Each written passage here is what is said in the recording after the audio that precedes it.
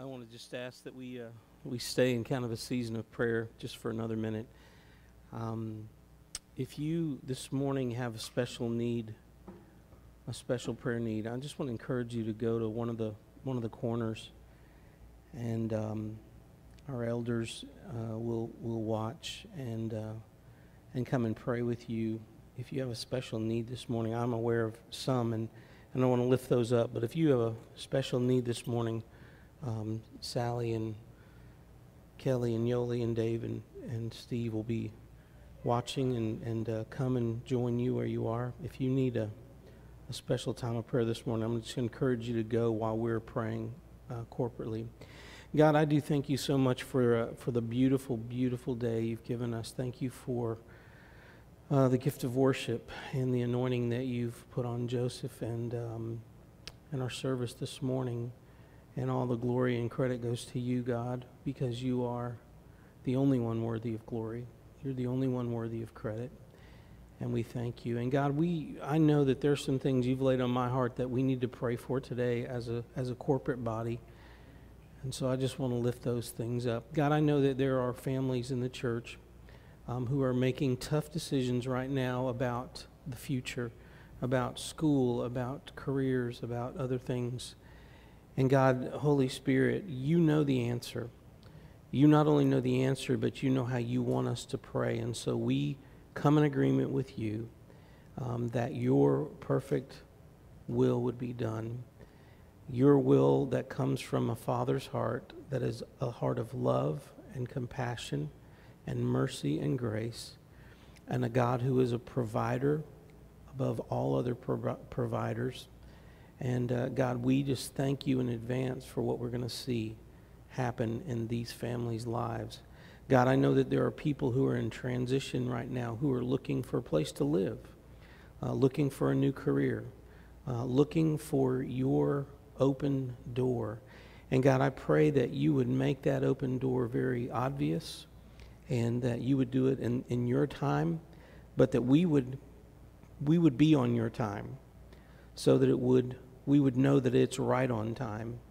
And God, that we would be comforted, that we would not be in a hurry, that we would not worry, that we would have absolutely no faith in the enemy, and all of our faith would be in our Father who is in heaven, who gives us every good and perfect gift.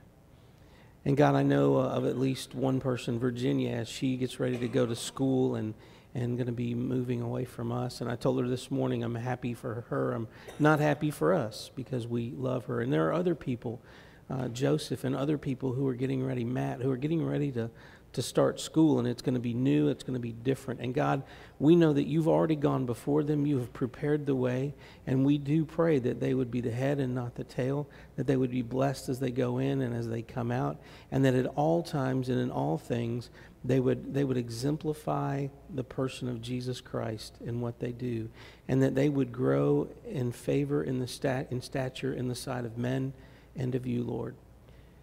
And then, God, I pray for this week, the Voice of the Apostle conference that begins tomorrow evening, and several of us are already committed to go. And God, I have no idea what you're going to do for us this week, and I'm excited about it.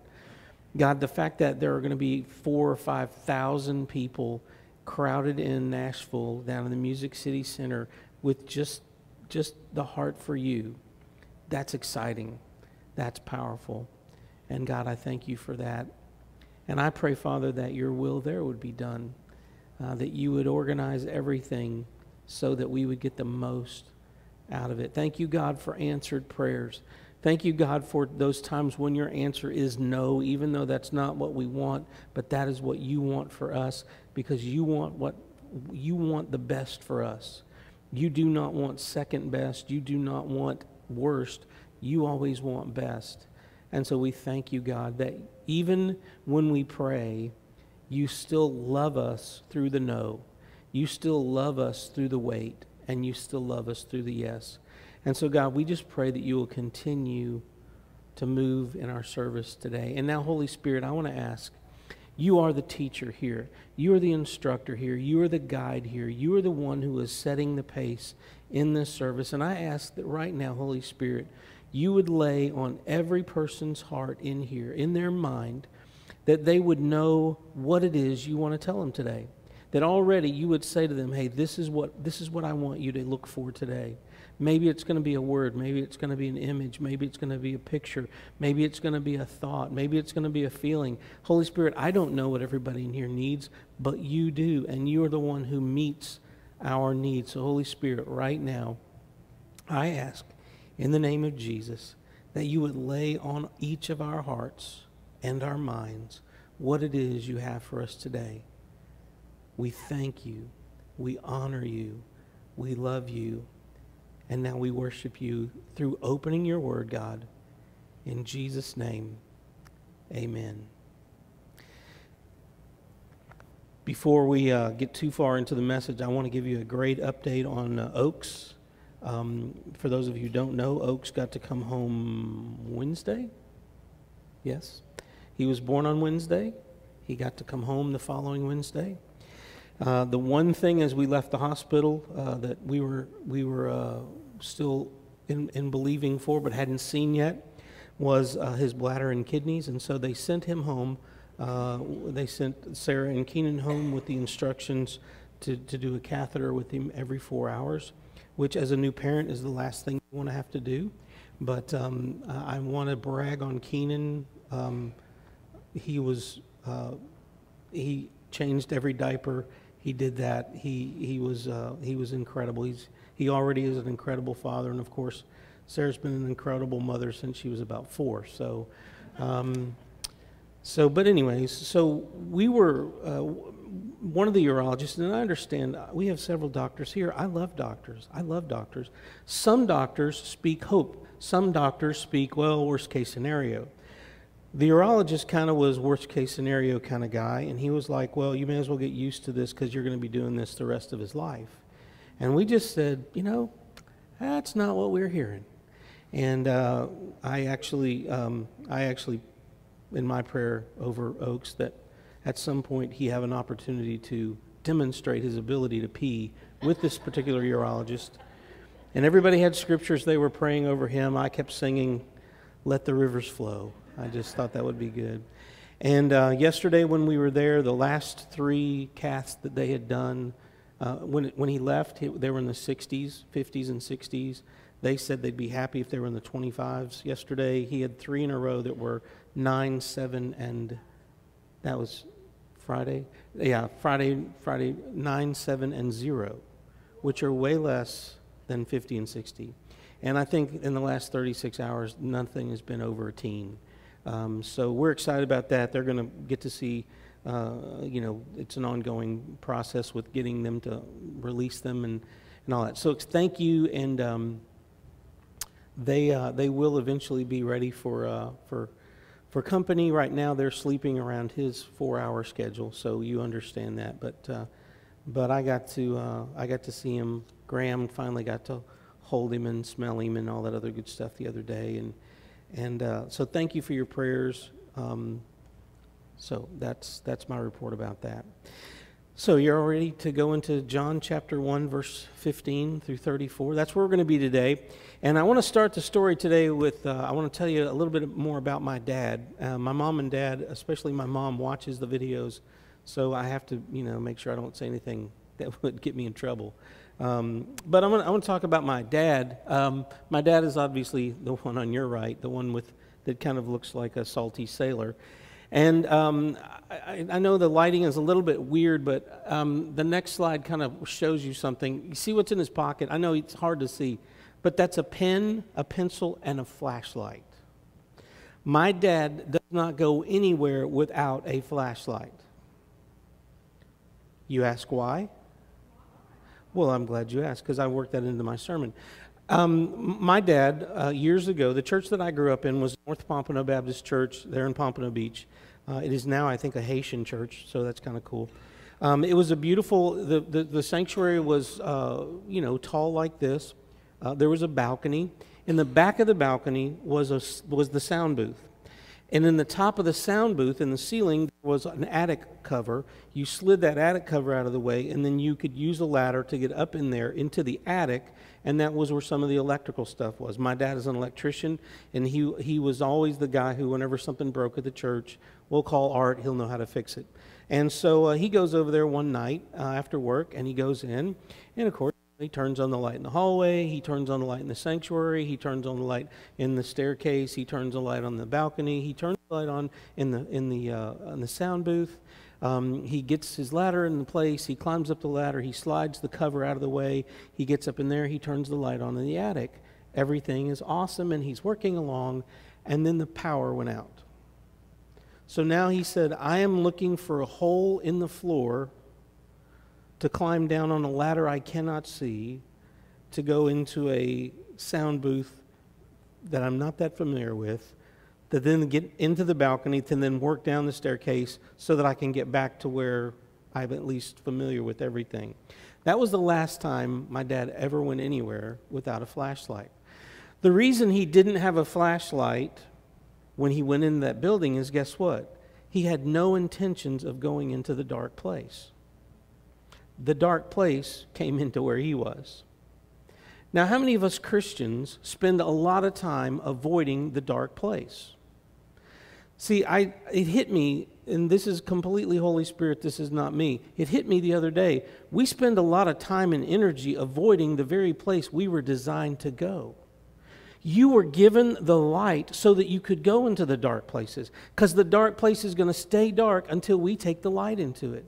We are light carriers, and there's no reason to have a flashlight if you never anticipate going into the dark. As a matter of fact, you ought to plan on going into the dark.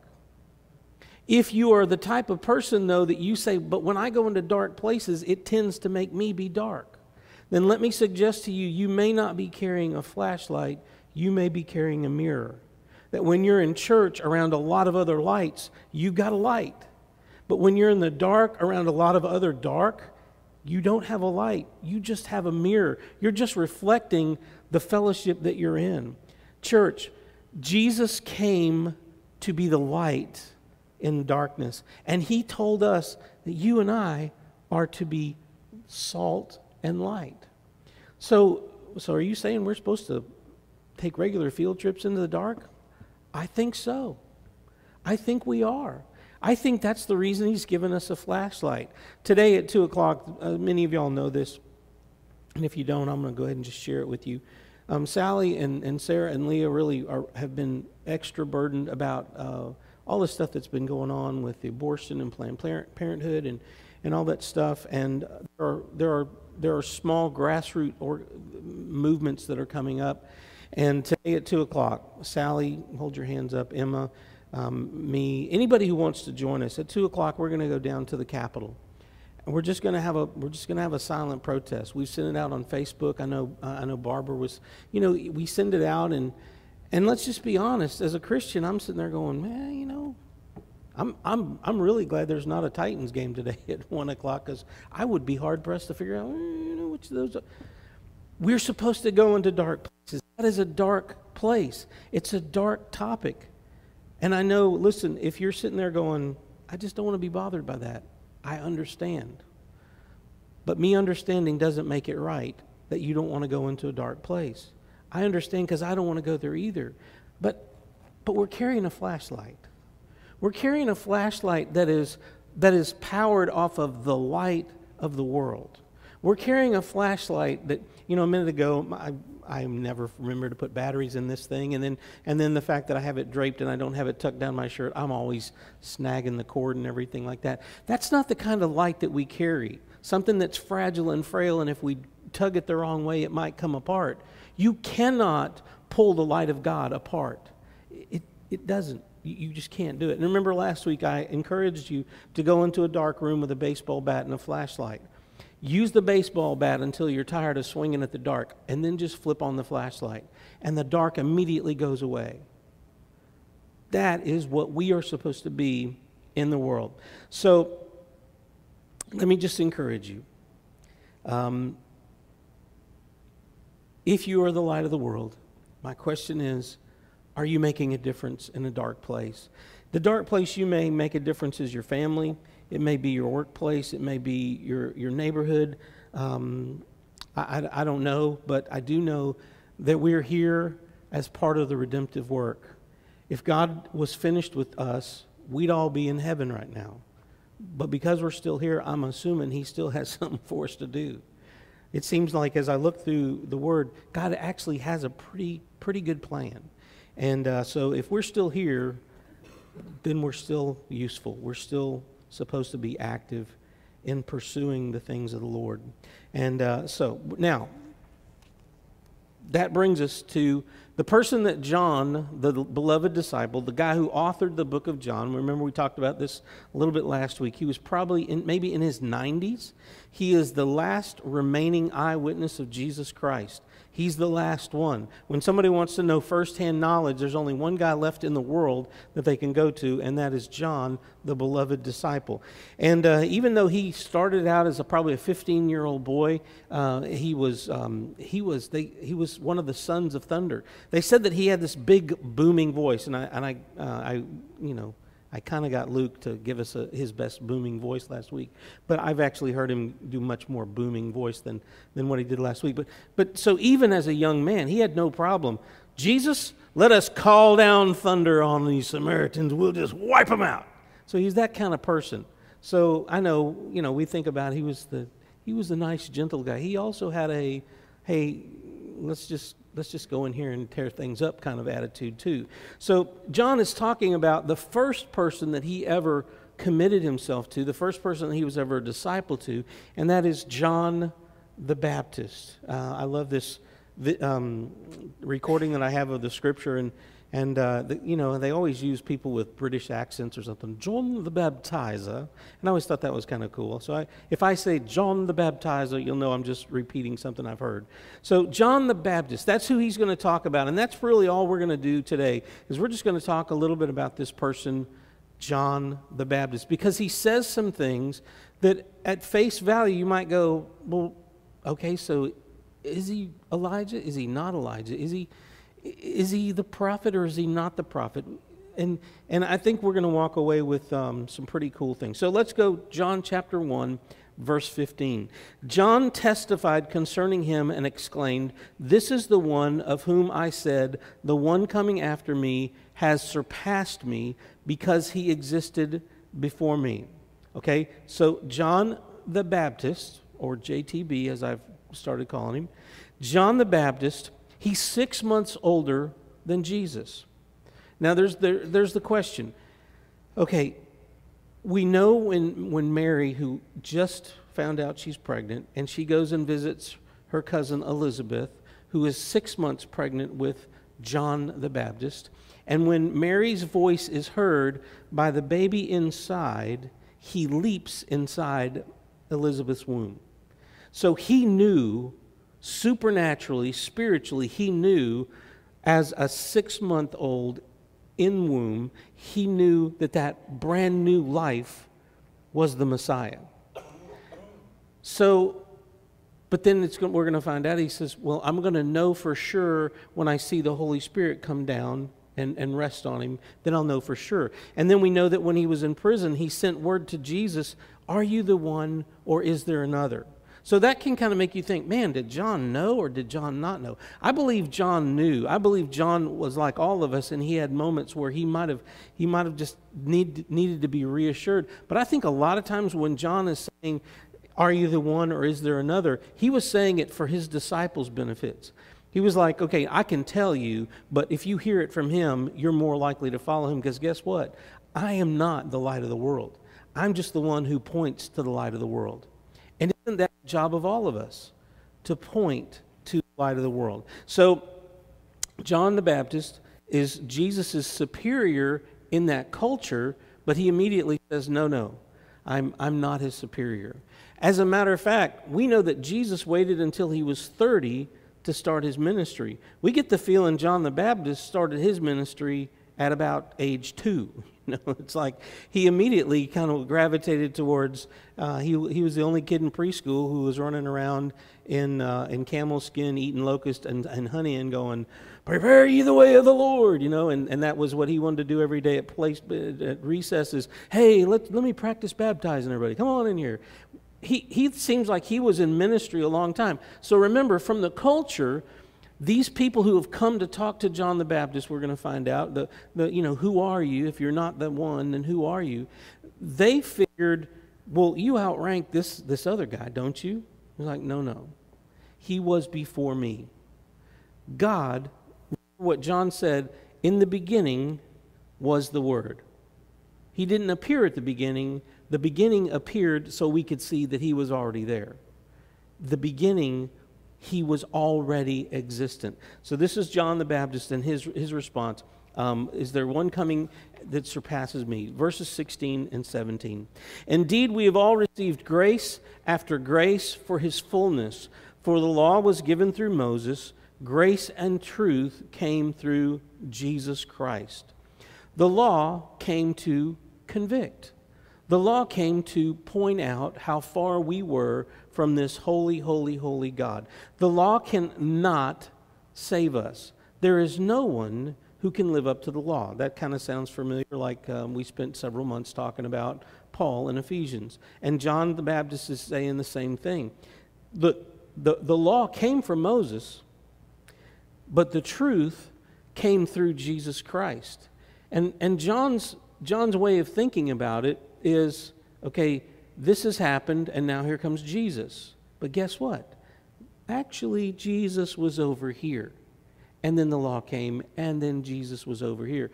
Jesus has always been there. His redemption has always been there, but the law came at a certain point to show us how much we needed that Jesus that was there all the time. So the picture here that we have is taking, holding, clinging to grace.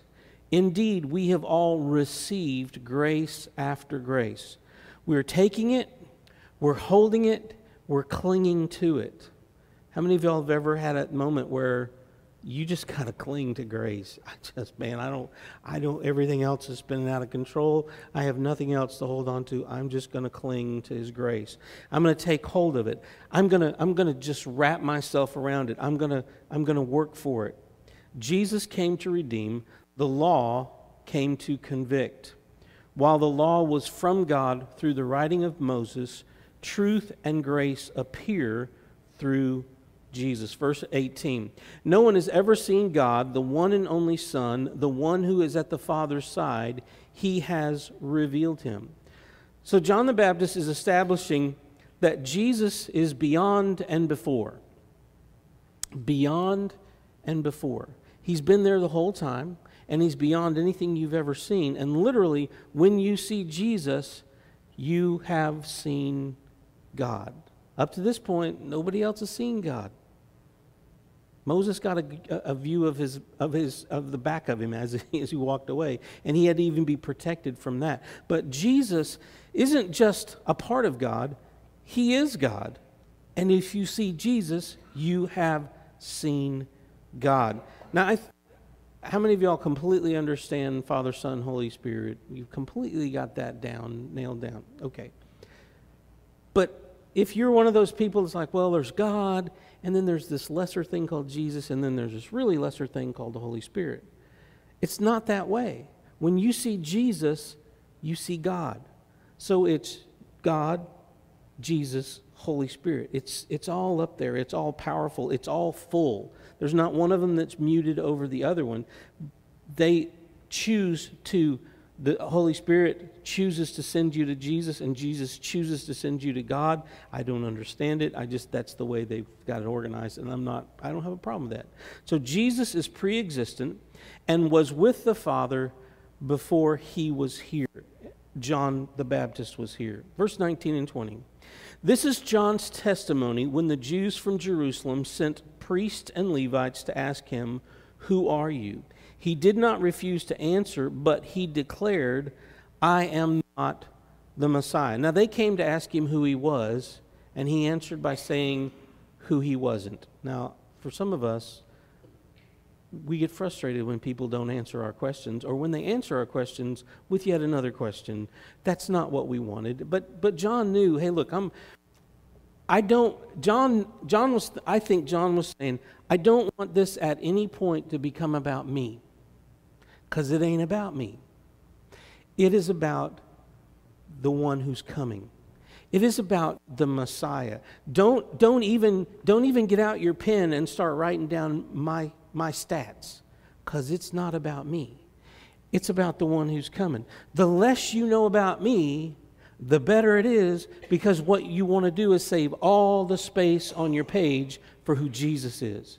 I really think that's John's whole attitude. I've got a friend, I've got to watch him kind of mature in the ministry. And a couple of times I've seen him do a funeral, I've commented and complimented him each time, because he's the kind of guy who keeps the funeral about the person who is dead, died, deceased, no longer there, the one in the casket. He keeps it about him or her and God. And I compare him to other preachers that I've known in the past, who an entire funeral sermon sounds more like this.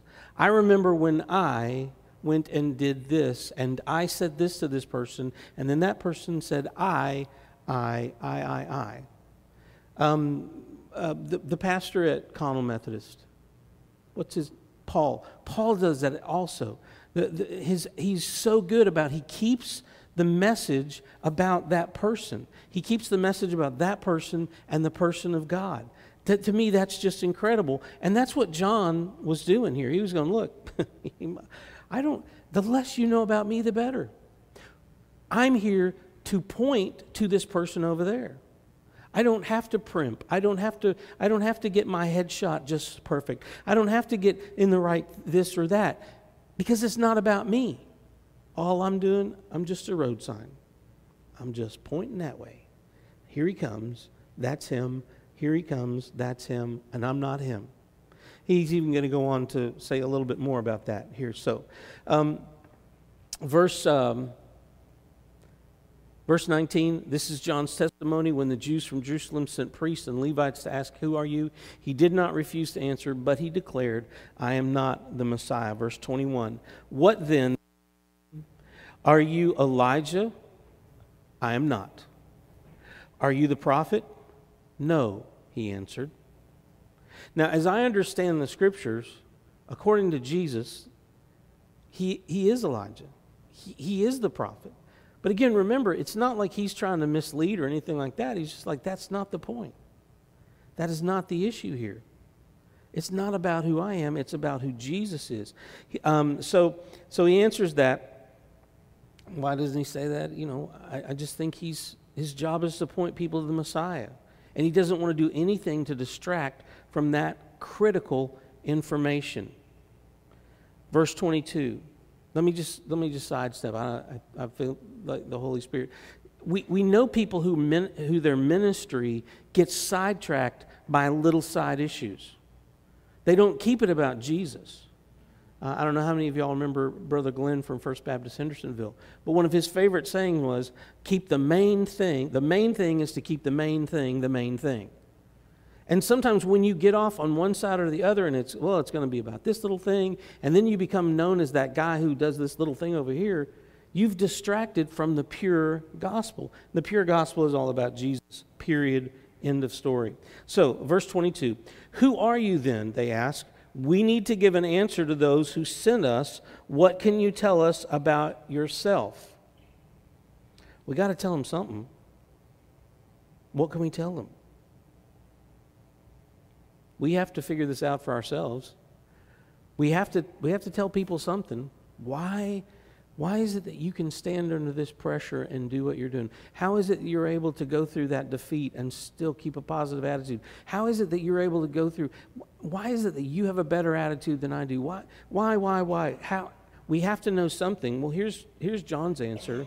He said, I am a voice of one crying out in the wilderness, make straight the way of the Lord, just as Isaiah the prophet said. And obviously this is straight out of Isaiah chapter 40. And the prophet Isaiah here he's been talking about sin and cleansing and the promised freedom that's coming. And so John the Baptist has taken him all the way back to the prophet Isaiah. And yes, it was speaking specifically of somebody. But notice he says, I'm the voice of one crying out in the wilderness. I submit to you that we're all supposed to be the voice of one crying out in the wilderness. We're all supposed to be the voice of one taking our flashlight out into the dark world. It wasn't just his job and nobody else's job. It's all of our responsibility and privilege. I'm making a straight path for the one who will set you free. You want to know who I am? I'm the guy pointing to the guy who's going to fix this. I'm the guy who's pointing to the guy who's going to fix this. That's who I am. We were sitting in Chick-fil-A the other day, and I halfway took an opportunity. I wish I would have done a little bit more.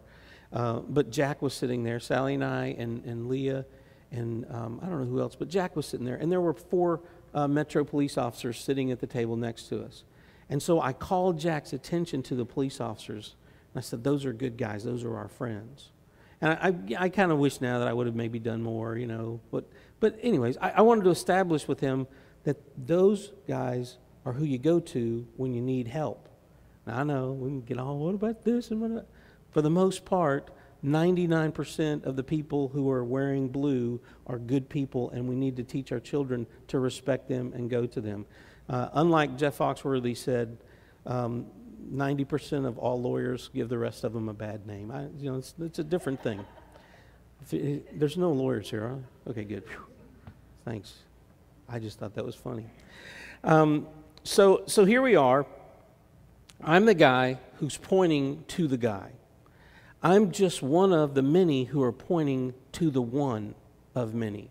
He is the one, capital O, capital N, capital E. Verse 24, now they had been sent from the Pharisees, so they asked him, why then do you baptize if you aren't the Messiah or Elijah or the prophet? Now think about this. He has told them, I'm not this, I'm not this, I'm not this.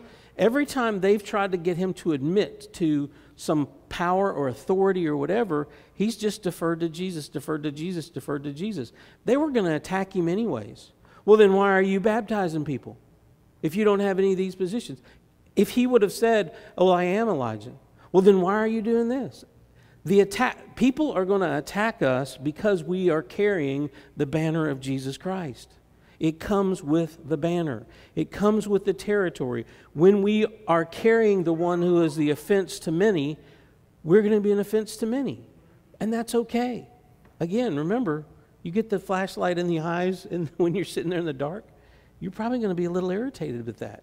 When people have the light of Christ shone on their life, their first reaction may be anger. It may be resentment. It may be attack. So it's not surprising these guys have come from the Pharisees. Okay, then why are you baptizing if you aren't the Messiah or Elijah or the prophet? So verse 26 and 27, I baptize with water, John answered. Someone stands among you, but you don't know him. He is the one coming after me, whose sandal strap I am not worthy to untie. Look, I baptize with water, but the one who's coming, I'm not even worthy to unpack his clothes. I'm not even worthy to untie his shoes.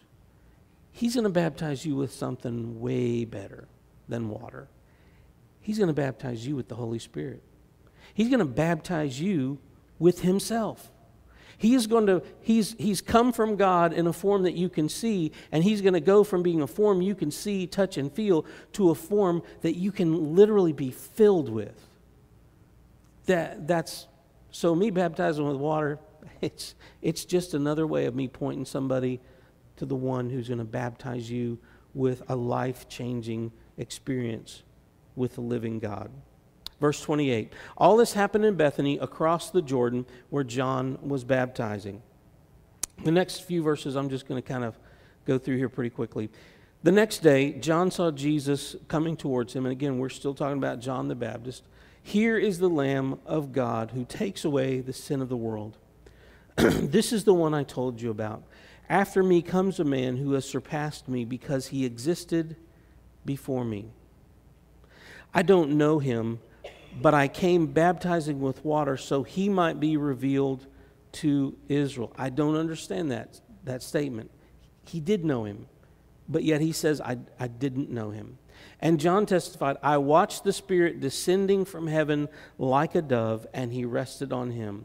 I didn't know him, but he who sent me to baptize with water told me, the one you see the Spirit descending and resting on, he is the one who baptizes with the Holy Spirit. I have seen and testified that he is the Son of God. The one who sent me to baptize with water told me to look for this. Well, who was that? Well, it was the Holy Spirit speaking to him. So this is one of those times where, the Holy Spirit does appear in Acts in full power and to a massive people. But we see all through the Old Testament and the New Testament where the Holy Spirit has been talking to people. Sometimes it's been pre-incarnate visits from Jesus. Sometimes it's been visions, it's been dreams. He still talks to us, by the way, through visions and dreams, things like that. So John is talking about how I remember that day that Jesus came, and I didn't know him, but I did know him. I didn't know him, but I did know him. But then the one who sent me said, "Okay, I'm gonna point this person out. Of all the baptisms, John, you're gonna do, there's gonna be one that's gonna stand out to you. That's gonna be the one where the presence of God descends and rests on that person." Let's look at that in Matthew chapter 3, verse 13 through 17. Jesus came from Galilee to John at the Jordan to be baptized by him. But John tried to stop him, saying, "I need to be baptized by you, and yet you come to me." Again, but he didn't know who he was. He knew who he was. He knew who he was enough to say, "I really need to be baptized by you." But remember, Jesus said, "No, we need to do it this way, John. Work with me here, cuz." Sally and I were talking about what kind of relationship did they have? Did they never see each other again? I don't know. But I know that John, when given the opportunity to baptize the Messiah, was a little hesitant. He was like, I really feel awkward doing this. Have you ever had that kind of situation where you've been called on to do something that you just felt like, but guess what? Go ahead and do it because of who you are in Christ. You get to jump the line. You get the privilege of jumping the line when, as I've taught my children, there's no sense in having clout if you're not going to use it. That's a free little lesson right there. All right, so Jesus answered him, "Allow it for now, because this is the way for us to fulfill all righteousness." Then he allowed him to be baptized. After Jesus was baptized, he went up immediately from the water. The heavens suddenly opened for him, and he saw the Spirit of God descending like a dove and coming down on him. And there came a voice from heaven, "This is my beloved Son. I take delight in him." John the Baptist knew Jesus well enough to know he wasn't worthy to baptize him, but that didn't stop him because Jesus said, "This is the way we're going to do it." And they did it. And then he saw what he saw. And just imagine that scene. That's a pretty cool scene. Even with all that, he still wanted to keep Jesus the center stage. I would have put that on my business card. I would have put that on my resume somewhere, a picture with me and Jesus and the dove coming down. It's like, this was me, John was like, no, Photoshop me completely out of that picture. The only thing in the picture should be Jesus and that dove. I mean, that's your picture right there. How many of y'all saw Peter's picture of him and Josh, the Vanderbilt basketball player? For those of you who don't know, Peter is not the tallest person in our church, but he's a nice guy. And apparently Josh is like 7'4". And so he's got his hand like this, and Peter's like standing there. And Peter put down there at the bottom, "This is not Photoshopped." Okay? If I were photoshopping this, it's very different. John wanted, even in this, he wanted to point to the Messiah. This is my beloved Son. I take in him. That was the important thing. What I love about what John did here was he made,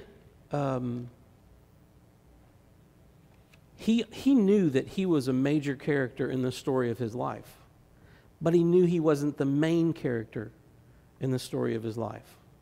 You are a major character in the story of your life, but as a Christian, you're not the main character in the story of your life.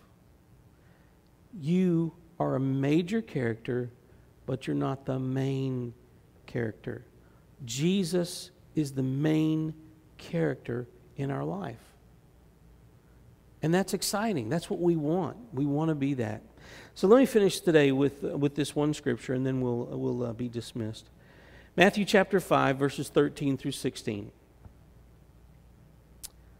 Christian, you are the salt of the earth. If the salt loses its taste, how can it be made salty? It's no longer good for anything but to be thrown out and trampled on by men. Christian, you're the light of the world. A city situated on a hill cannot be hidden. No one lights a lamp and puts it under a basket, but rather on a lampstand, and it gives light for all who are in the house. In the same way, let your light shine before men, so that they may see your good works and give glory to your Father in heaven. When we set out to exalt ourselves, we're putting ourselves in that main character.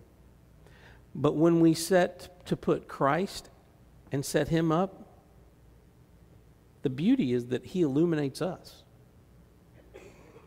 Just because of his light, we shine brighter. You know, it's just the kind of the way it is. It's like many of us have figured out, you can't outgive God. Now, I'm not one of those that says, give more so God will give you more. But I do believe if you give more, God gives you more, because that's just the way he does things. This week, I got to go through some training, and I love one of the stories that was told, and I just want to share this in closing. The guy who was doing the training is an old principal, and great, very smart guy. He's from Texas. I didn't hold that against him. He's from Texas. And but he was talking about one day he was calling up substitute teachers. You know, he was calling up people to substitute for the day. And he said this is back in the day where there weren't cell phones, and it was just a big clunky phone. Most of us actually maybe, does anybody still have a phone at home? Because we might want to do a history lesson on that someday and just come over there. But so he said he called Susie, whatever her name is, and the husband picked up the phone. Hello, good morning. And he said it was a small town. He knew who I was. I knew who he was. He knew why I was calling. Hey, is Susie there? Let me get her. And he lays the phone down. And so he hears the thunk, thunk, thunk, thunk, you know. Who is it? I think it's the principal over at the school. He probably wants you to substitute. Oh, no. And he said, I heard that, and I immediately thought, well, I ought to just hang up. Well, I'm just, when she gets back on the line, I'm going to say, well, look, if you don't want to substitute at my school, then I'm just going to take you off the list. Well, I just need to. He said, you know, he is a Christian, so eventually that kicked in. And she comes to the phone. She goes, hello. He goes, yeah, Susie, this is so-and-so, and this is Mark, and I was just wanting to see if you wanted to substitute teach today, thinking she's going to go, no. She goes, oh, no, I just accepted a job from the other school like 5 minutes ago. Can I call and cancel that? Because I'd really rather come to your school. And he's like, well, sure, honey, that's fine. We see people's behavior, but we may not see their thinking. Jesus is more interested in what? Our belief than our behavior. Our attitude over our action. A lot of times all we get to see in other people is their action and their behavior. Don't immediately assume the worst. Love on them. Because we're carrying around these beautiful flashlights doesn't mean that the flashlight is to be used as a blunt instrument against the forehead of people who aren't doing what we want them to do. You and I cannot change somebody's action, but God can change their attitude. We can't change their behavior, but God can change their belief. And then from the inside out, it gets corrected. It gets corrected in the Holy Spirit's time. It gets corrected in the Holy Spirit's order. I think if I put together a list of 5 things that are wrong with a person, and I said, okay, which of these 5 things would you address first? I bet you we'd have at least 20 different answers to, well, this ought to be first, this ought to be second, this ought to be third. But see, the good news is we don't have to figure that out. The Holy Spirit is in charge of that. All we're in charge of is going, behold the Lamb of God. Behold, there's the one who's coming, that he's got the answer. Well, don't you have the answer? No. Only thing I've got is on loan from him. So let's just go straight to him, because we want to go straight to him. I want to end this morning. I do want to give you guys an update about what's going on in my world. For those of you who don't know, I am bivocational, and this church takes really good care of me, and I love the generosity of this church. I've always done something extra, and so up until a couple of weeks ago, I was doing woodworking, and I made that cross, and I do stuff like that. And the business that I was working for moved up to Kentucky, so it was a lot farther for me to go. And quite honestly, it got to where it was just killing my hands. Doing the same, motion for 8 to 10 hours, 2 days a week was just tearing my hands up. And so I went to the guy, and it's like, Perry, man, I love you, but I'm not doing this anymore. And so a few days later, I just felt led to contact the school that Joseph graduated from, Christian Community. And I knew that they had lost one of their main teachers, had gone to Maryland to teach, to ministry. And so my friend Steve Gillespie is the principal there, headmaster. And I said, Steve, if you've got something that you need my help on or whatever. So he's like, I just got an email from a lady who said she can't fulfill her contract. Could we talk about you teaching next year? And so I went and I met with them. I had a great conversation with him. I sent out texts to Steve and to Dave and said, hey, pray with Sally and I as we pray about this. And we all came to the same conclusion that this was a good thing. So I actually am going to be teaching history, several history classes and Bible class there at CCS starting in about 2 weeks. And I'm really excited about it. But let me assure you, thank you.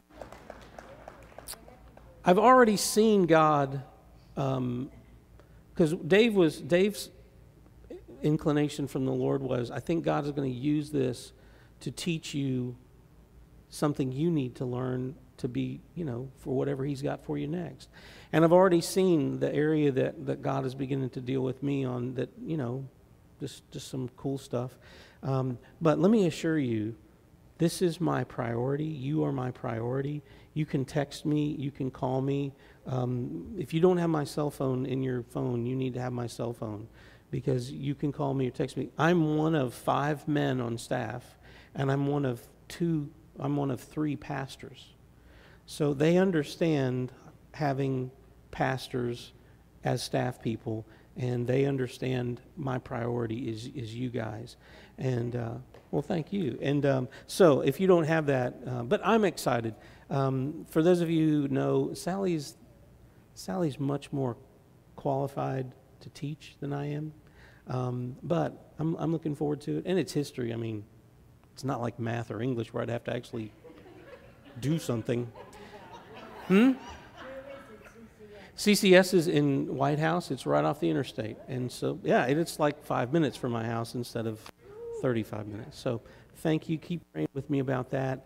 And we're looking forward to the conference this week. So let's pray. God, I thank you so much for this group of people and the opportunity you've given me to be their pastor. And God, you continue to develop in me the skills and abilities that this group needs and that you need for me to have in being salt and light to our community and to our world. And God, we really, there are some situations that humanly speaking, they look pretty tough, pretty hard to deal with. But God, you don't look at things humanly speaking. You look at things divinely speaking. You are supernatural. And God, we want to be supernatural. We want to see things happen according to your time, according to your glory, according to your provision, according to your power and strength, which is quite a bit higher than our ability. So we thank you in advance for what you're going to be doing. And God, I just thank you again for each person here, and I pray a special blessing on them, that as they go this week, they will feel more energized than they ever have before. In Jesus' name, amen. Amen. You're dismissed to fellowship.